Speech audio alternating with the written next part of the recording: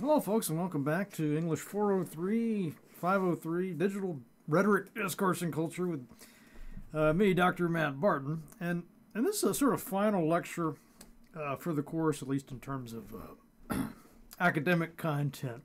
We'll be talking about this, I guess, speech essay that Ian Bogost has here on Google Talks at Google. Google must be a pretty fantastic place to work, right, if they're letting you go to lectures like this on a regular basis. But that's a pretty good sign, I think, just off the top of how influential and important this kind of work is. Basically the Google alphabet, I guess, is probably one of the biggest companies out there, period. I mean, they make maybe second only to Apple and just in terms of revenue. So it should tell you something, if they think that Ian Bogost and McGonigal and all these folks are important enough to bring them in and then have all of their, employees and executives attend these lectures. That's a pretty good sign that, somebody thinks that there's something of interest here. But what is that? That's what we'll be trying to dive into in this lecture. First, I'll tell you a little bit about just some of the background on this.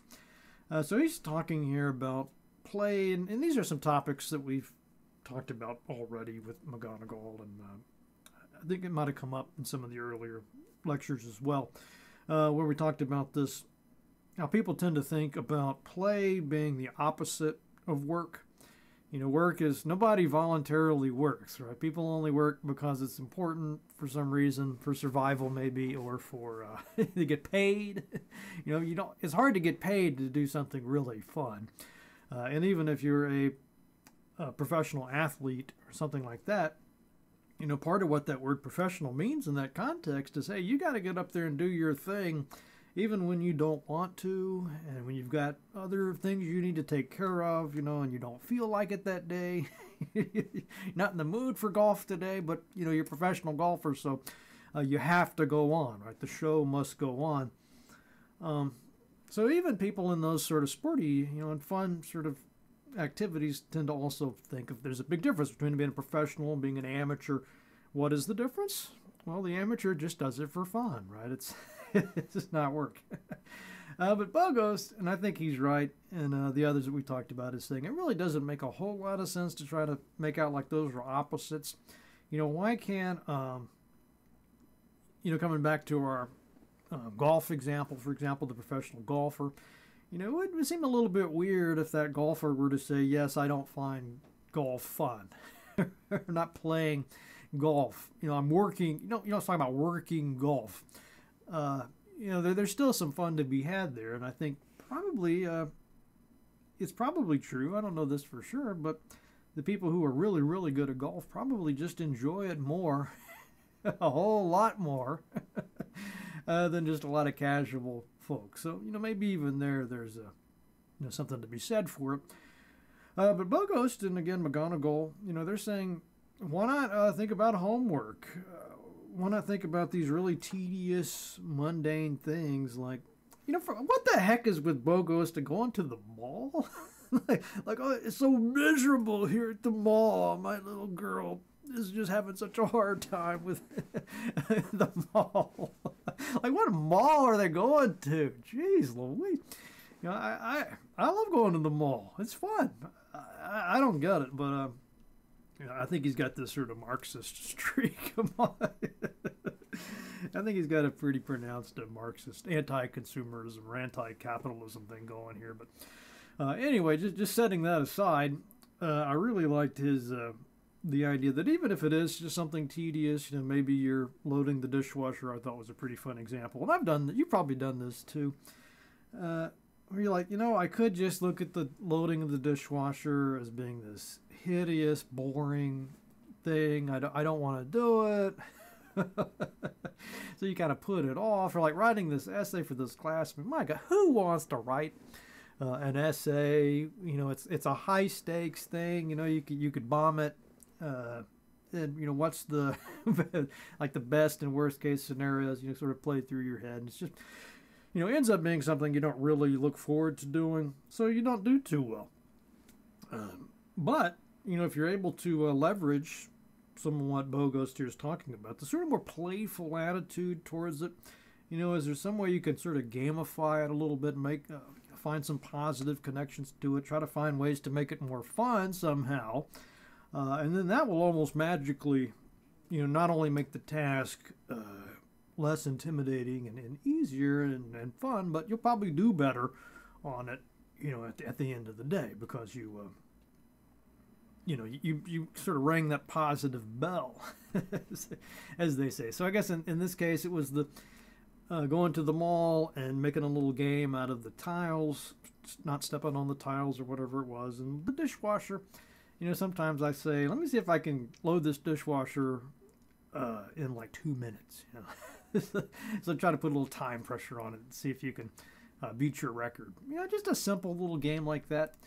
But the challenge is, can you bring that kind of thinking to things that do seem very familiar that you've done a million times, and still try to look at it again with sort of fresh eyes, and see if there's some room for innovation in that. So anyway, the short story, I think it's great stuff they're talking about here. I don't know what his deal is with malls, but other than that, okay. So some of the background on this, if you want to do some deeper reading, probably the classic book about this is shown here. I'm at Amazon. Looks like it's $10 or $11, I guess, for the paperback version of this thing. But it's Johann Huizinga, Homo Ludens, a study of the play element in culture.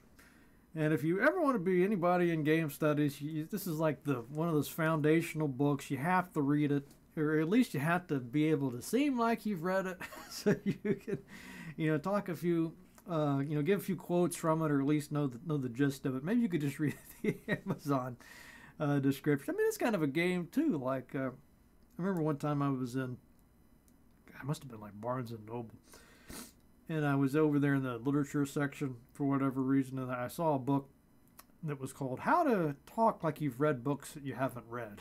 Or something like that. Long, silly title, like "How to Talk About Books You Haven't Read," I think was the name of the book.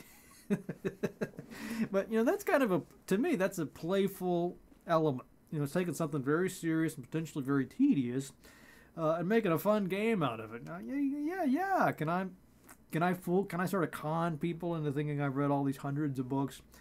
Even though I've never even opened them. But anyway,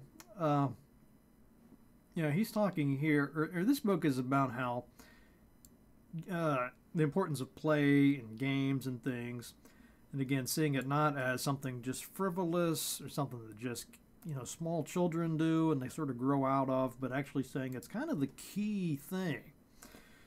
Everybody has this key thing that separates humanity from the animals, and so on and so forth, right? And some people say it's language, some people say it's making tools, some people say it's telling stories. This book, Huizinga, he says it's about these games that people are playing, and it's a pretty academic book, but that's the sense of it. It creates order out of chaos, right? It's connected with no material interest. I believe this is the book. I could be getting this wrong.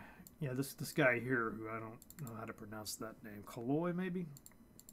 One of these guys talks about a magic circle where games are played. So it's sort of like this little realm of its own, where it's kind of this pseudo world where you can have these experiences that are kind of disconnected from the outside world.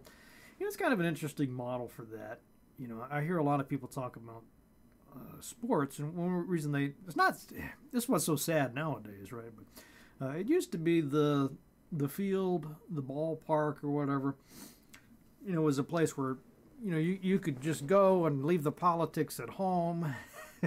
It's kind of this little special world where everybody's kind of wrapped up in the sports, and that was kind of a good experience for a lot of people, but who knows what happened to that.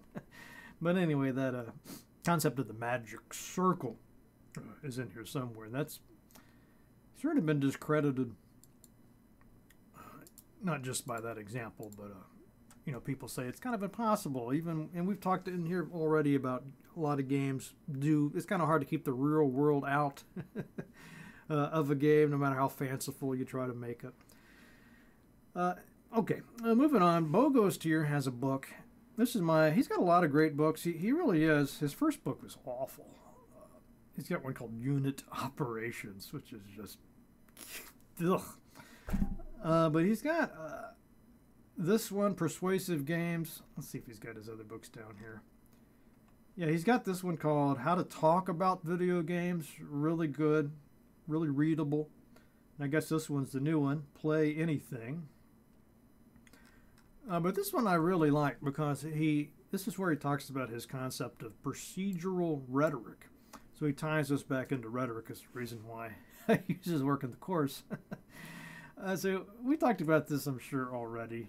Most people think about rhetoric, if they don't think about it as being the equivalent of deceitfulness, they think about it in terms of being persuasive, and usually in the context of giving a speech. So everybody goes back to Aristotle and Cicero and people like that, and they talk about the ethos and pathos and all this material. This basically to help you give a good speech, and convince people that you're, whether you're a lawyer in a courtroom or a senator, or just somebody who really is having some fun, being a sort of stylistic. I often think about, it's been said a few times that some of the rappers and hip hop artists, especially the ones who are good at the freestyle, that you think about a really good freestyle rapper, and we actually have some here in St. Cloud, very talented people. This does tie in, believe it or not, but the freestyle just means that they don't have things they don't have a song memorized, and they just sort of perform it. With the freestyle, the idea is you could just come to them with a topic and say, "Hey, rap about Pac-Man." I've done this. It's fun. You try to find a topic. They're like, there's no way they could come up with anything for this. You give them the suggestion, but forget about it. I mean, they're so good. They could pick up anything, and next thing you know, they got this fantastic, professional sounding rap coming out, with the lyrics about Pac-Man, and it rhymes. And everybody's just like, wow, this is amazing. And the reason they're able to do that is because they don't have lyrics memorized, but they have certain rules that they've memorized, certain rhyming schemes. They have a good vocabulary, for one thing. Plus just being, I guess, fairly well read, or at least know a lot about a lot of things, so they can come up with interesting examples and procedures, I guess, to do their freestyle raps. But that's basically what Aristotle and Cicero and all them were teaching people how to do. If you look at their topoi, the common topics they talked about.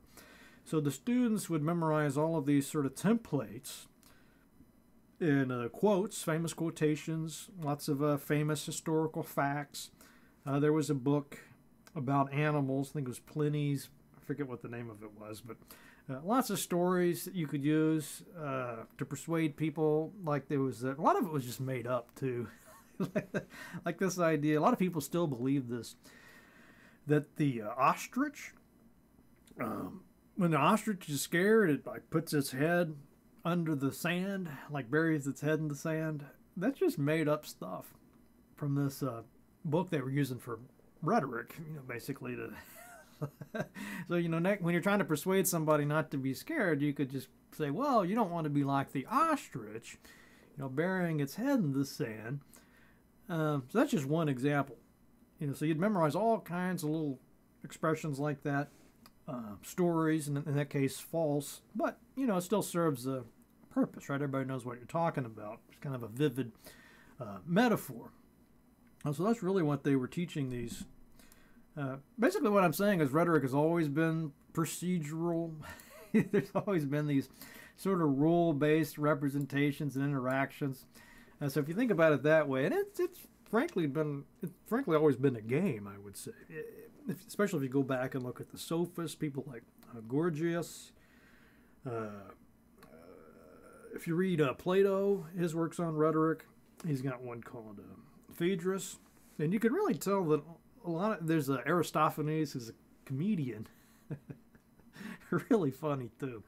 A lot funnier than you might think. But he's got Plato or Socrates in one of his comedy plays.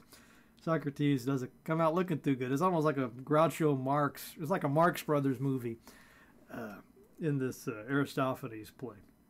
But anyway, Aristophanes shows that a lot of these sophists, they're just having a lot of fun. I mean, lots of puns, lots of sort of wordplay, language games. They're really having a lot of fun with their topic. And I think these freestyle rappers do too, right?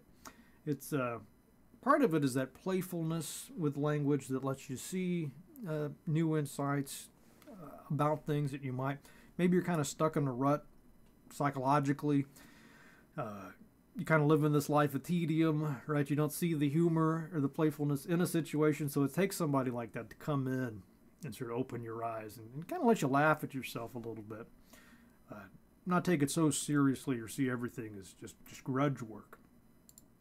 Anyway, Bogost, though, he talks mostly here about not just games, but any type of setup where you have steps to follow, and so you make something more interactive, and that adds a rhetorical component to it. And we've talked about this. I know we talked about that America's Army game, for example. It's kind of a way to, it's the best recruitment tool U.S. military ever came up with. Again, not a television commercial, not a song, not a book, but not a speech. They've had great speeches. Look at Douglas MacArthur's got a really famous speech. It's a good recruitment tool. And, people say the movie Top Gun was a great recruitment tool for, I guess, the Navy. But none of it compares to this America's Army game. That game has been more persuasive than anything. And, of course, it's through those procedures, the rules of the mechanics, whatever you want to call it, of the game that make it stick. So here's just a little bit more about gamification. I know we're kind of wrapping up the course, but, hopefully I've mentioned these a few times. You have the idea of the badges. I know we talked about that last time.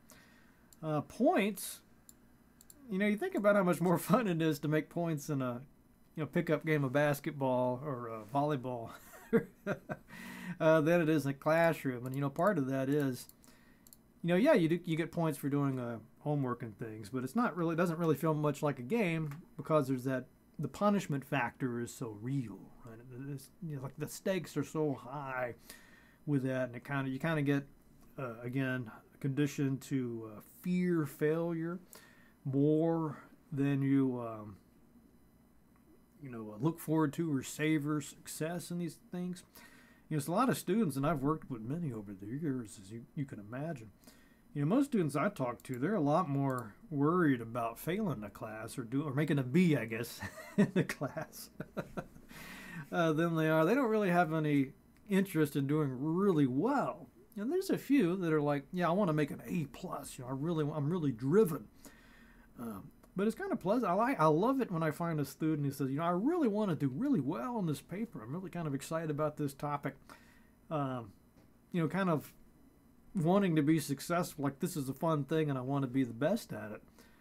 Instead of just somebody who says, well, my goal is just not to, I don't want to fail. I just want to get to that minimum level. It's clear they're not really seeing things as a fun, competitive game that they care about being good at. Well, let's see, is there anything else here? Leaderboards. Yes, you could certainly do this kind of thing. Yeah, and here's you see the Wikipedia page has a pretty good page about this. Yeah, it says it's also called simulation rhetoric. That's kind of interesting. A rhetorical concept that explains how people learn through the authorship of rules and processes. The theory argues the games can make strong claims about how the world works, not simply through words or visuals, but through the processes they embody and the models they construct. All right, so there's a lot that's being said there, but hopefully we've said enough at this point where you're starting to get the idea. I know we talked about SimCity many times, and I know some of you played The Sims. A lot of people like to talk about The Sims game. part of the Sims is you're buying all this furniture and stuff, commodities, treadmills. They probably got to deal with Peloton at this point. It's branded merchandise and things. And if you buy your Sim, maybe you buy your Sims all this expensive furniture, and the game makes them out to be really happy. Oh, look, your Sims, now that you bought them this, nice new TV, or, the the air fryer, whatever the latest thing is. Look how much happier they are. And the implication there is this is the way the real world works, right? The Sims.